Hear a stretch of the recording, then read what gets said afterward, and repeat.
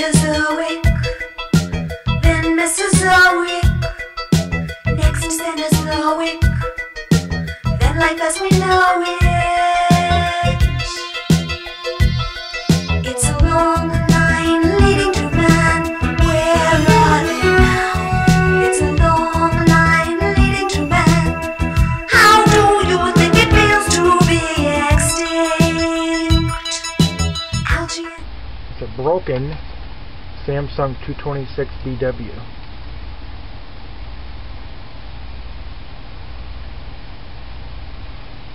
It's flickering. This happens when the power supply in the monitor itself is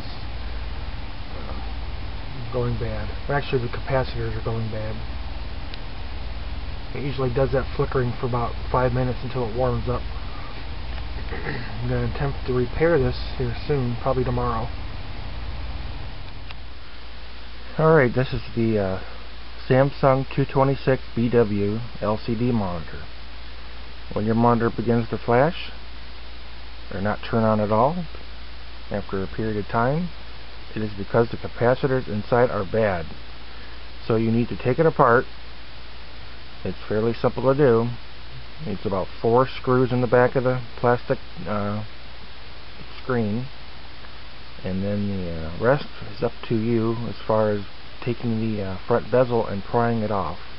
So slowly pry off the front bezel with a flathead screwdriver, or like a putty knife or whatever. Work your way around, go slowly, and once you get that off, you'll see a wire. Detach the wire. It's right here. It comes out like a little plug, and then it'll be presented with the metal area, metal box. Now it looks like it's hard to get into, but it's not. On the side, you'll see a little metal thing here, little metal shield. You will pry it off where the holes are. It'll just pop up, and then you'll see these 2 wires. Unplug those. Okay, once you get those unplugged, this is the screen. This is the power supply radio unit here. Screen, power supply. Just lean it back, fold it over.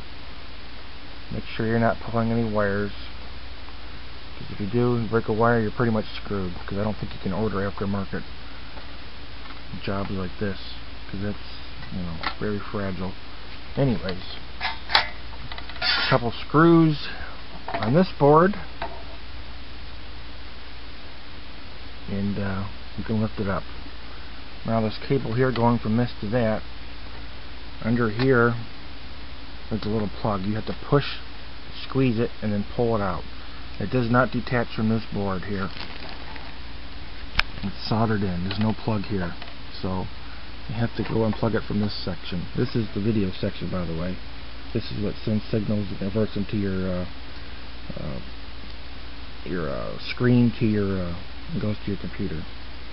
More than likely, I could not get this board off. I didn't really try. I didn't want to break it. From what I see in the back of the traces on this board, there are no capacitors, no standard, you know, like power supply capacitors that you would need to change. There are capacitors on it, but you know, they're the I don't know what kind of metal they use. It's not aluminum, it's something else. They're heavy duty. Excuse me. But anyways, this board here,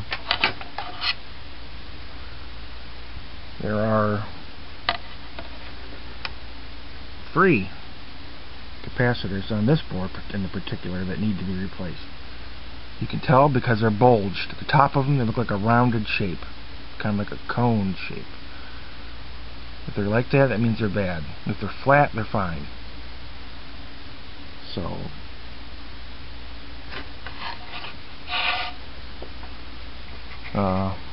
820 microfarads. Oh shit, let's see.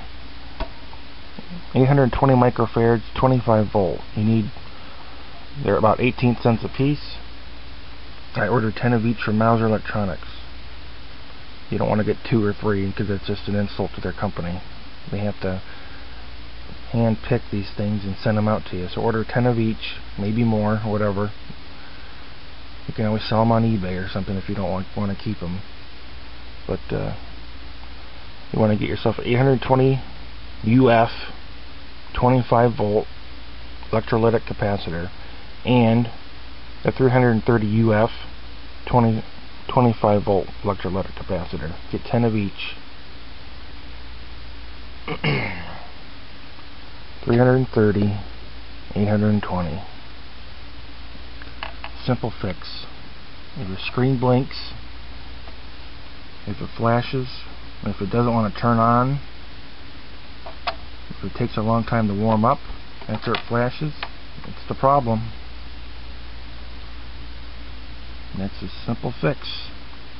It's a lot better than buying a new monitor because they're not cheap. Now this particular monitor is about 3 years old. I got it in 2007. And yeah, we're gonna fix it, hopefully.